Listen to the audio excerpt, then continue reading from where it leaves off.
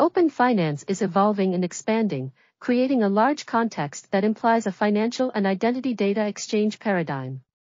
To balance customer experience, security, and control over personal identity information, we propose Self-Sovereign Banking Identity, SSBI.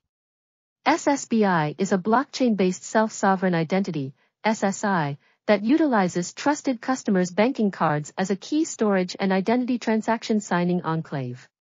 The design and implementation of the SSI framework is based on the Veramo SDK and Ethereum to overcome the limitation of signing curve availability on the current banking Java cards needed for Hyperledger Indy.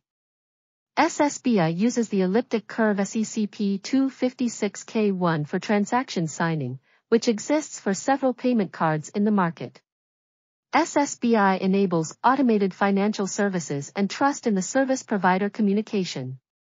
This work analyzes the flow and framework components, evaluates the usability, integration, and performance in terms of throughput, latency, security, and complexity. Additionally, the proposed approach is compared with related solutions.